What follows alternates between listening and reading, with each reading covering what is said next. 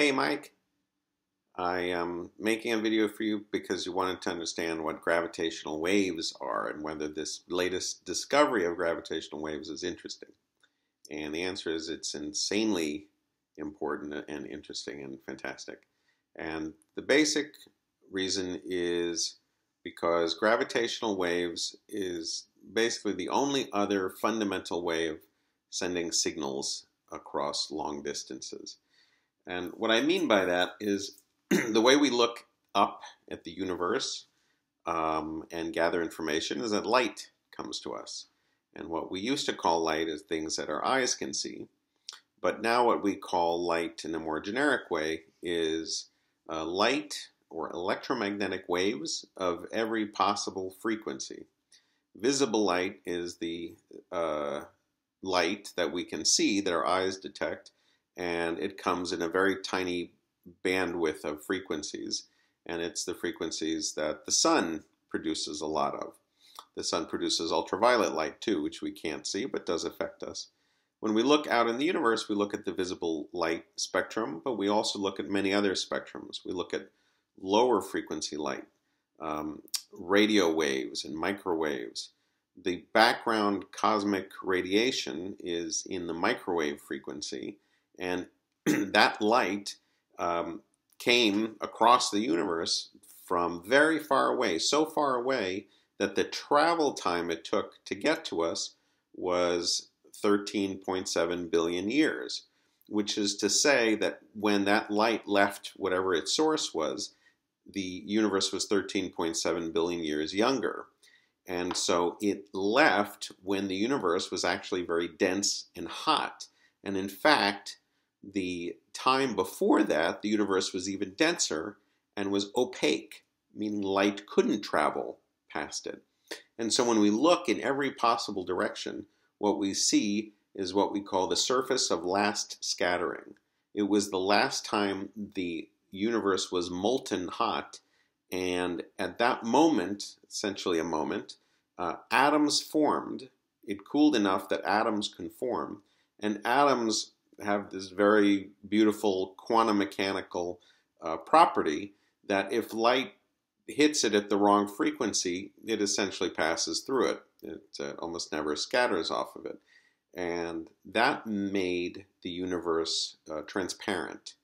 And since that happened at a specific temperature, then roughly a specific time in the universe, then the background microwave radiation left every part of the universe roughly at the same time before it came to us, and we see this surface. So beyond the stars, beyond all other objects we see the surface of last scattering. And that's very exciting because that surface contains information. If you can measure the exact temperature at different points on that surface, all that information tells us a lot more about the structure of the universe and the contents of the universe. The frustrating part about that surface is you can't see past it. With light, visible light, you can see stuff imprinted on that light that came before and then interpret what it is, but you can't really see past it. Other things you can't see are black holes, for example, or very compact objects in the universe that don't emit a lot of light but maybe are very heavy and were formed when a star collapsed. Those things are invisible to us. They don't emit light, or they don't emit enough that we can see them. Gravity waves are different than light or ultraviolet, infrared, gamma rays, X-rays, microwaves, radio waves, all these different waves, which are all made of the same thing, electromagnetic fluctuations. Gravity waves are waves that are not made out of an electromagnetic field. They're made out of something else. And the best physical description of what they are fluctuations of the space itself. And yes, it turns out that space, the thing that we think everything is in fact dynamical. It can fluctuate. And fluctuating space means length scales, actual physical length can change. And the physical length changing, while that seems crazy, it in some sense, acts prosaically like a wave. You can have a fluctuation, and that fluctuation moves through space, and that's a wave, just like light is a wave, an electromagnetic wave flying through space. And the way electromagnetic waves, like radio waves, are produced, they're produced by, say, in a transmitter, electrons moving up and down. Electrons in the transmitter move up and down. They create an electric field that fluctuates, and the electric field is sent out. And then you can detect it. When it comes to your antenna, it moves the electrons up and down, and that sends a signal. And it moves electrons, which means it's a current, and then the current moves through circuitry, and that information can be recorded or broadcast, made speakers vibrating and stuff like that.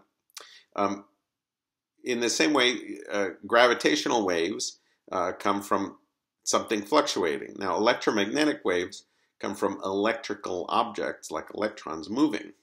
Gravitational waves come from things that gravity interacts with moving, but that's everything. So anything that moves around causes gravitational waves.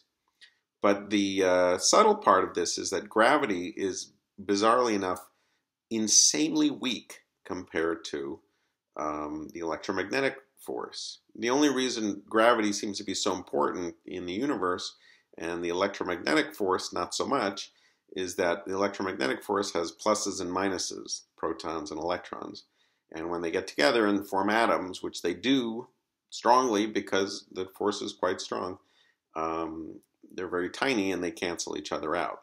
And so that means at long distances we don't really have big forces. Whereas gravity, there's only one kind of charge. There's not plus and minus. There's only one kind of charge, like energy, mass, and it's only attractive. So the more stuff you have, the more attractive it is. On the other hand, the actual force, like the gravitational force or field from a proton or between two protons is bazillions times smaller than the electromagnetic force between them. So it's incredibly weak. And so the gravitational waves that are produced by moving stuff, like that I'm producing just by moving my hand up and down, it's so weak, for many years thought never detectable. This experiment has detected gravitational waves, the LIGO experiment. It's a laser interferometer. And you can look online to figure out how it works, but it's just an insanely cool and brilliant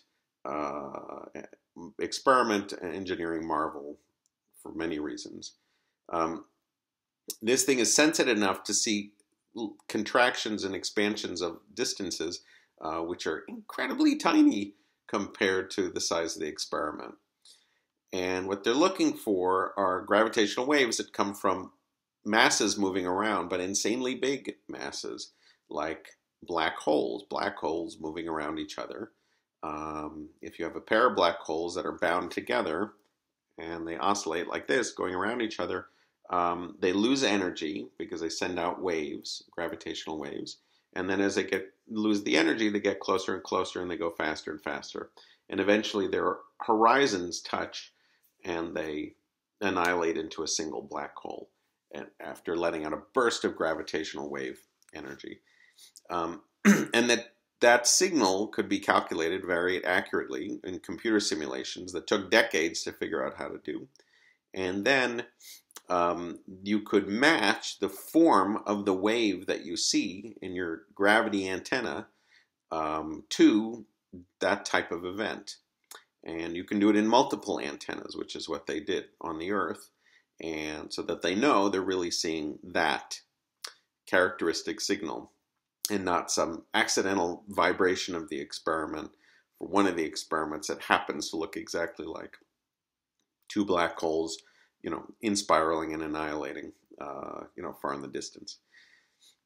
That means we can now see invisible things that don't interact with light, don't emit enough light, but they emit gravitational light. And they like to call it sound. It's not really sound, but you could say it's more like sound because it's physical contractions of stuff, and sound are like pressure waves in air. But so in that sense, we can hear those distances, we can if we can start to detect different types of frequencies of gravitational waves, we're really opening up a different way of seeing things in the universe that were truly invisible to us in the past. And so this individual discovery that the black holes in spiral, and those black holes exist, and maybe there are more of them, and it tells us more about stars and how they formed and what else is out there. That individual discovery is interesting, but it's just that at that level.